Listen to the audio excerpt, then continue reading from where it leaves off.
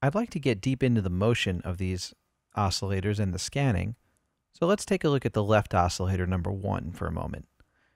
We can see the speed is set to a reasonable speed so that we can see that scan going back and forth. I have control, in addition to the speed and the looping, of the start point of where the scan begins, something called the midpoint, and then the end point where the scan ends. The way this is going to work is that I set the end point, let's set it all the way at the end, and I'm going to set the midpoint right in the middle so we can see it. And we'll set the start point all the way at the beginning, so we're getting the full spectrum of the wave.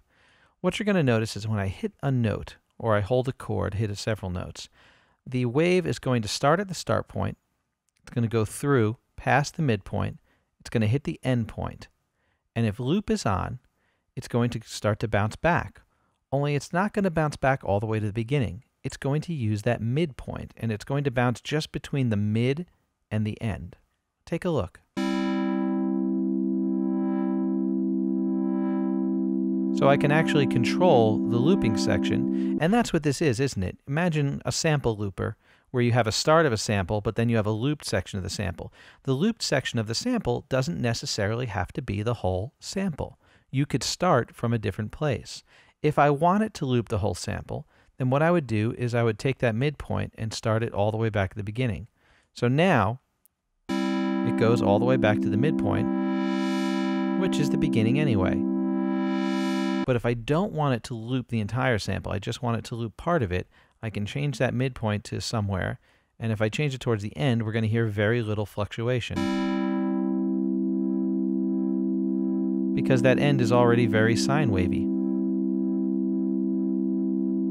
If I move it back to the beginning, you hear it getting more and more into that square wave territory. So that's what that start, mid, and end is, and you can use the speed to adjust how fast it's doing that. Now, if you want to simulate some granular, then what you would do is you're adjusting the size of the grain. You'd want the grain to be smaller, so you decide where you want it to be. So let's make a nice small grain right there. And we're using just that part. And the speed is how fast it's going in there.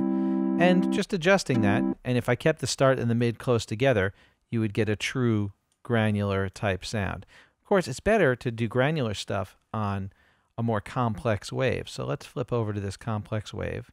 We'll set the start point, and the start point's at 15. We'll set the midpoint also at 15. And then the end, we're going to set really close to the start point. We're going to freeze one moment in time. Let's use 18, and we'll set the speed nice and high. And how big the grain is will depend on where my endpoint is.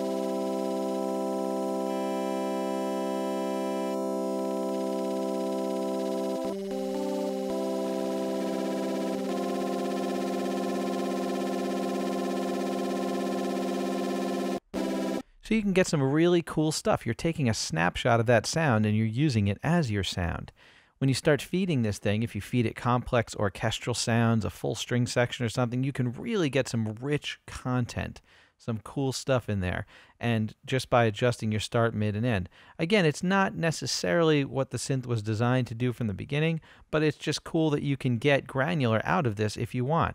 Or if you want to use the full complement, you can have it scan through the wave and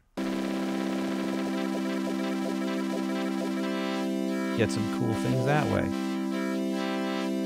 Lots of ways to manipulate the oscillators in Codex to get some really unique results.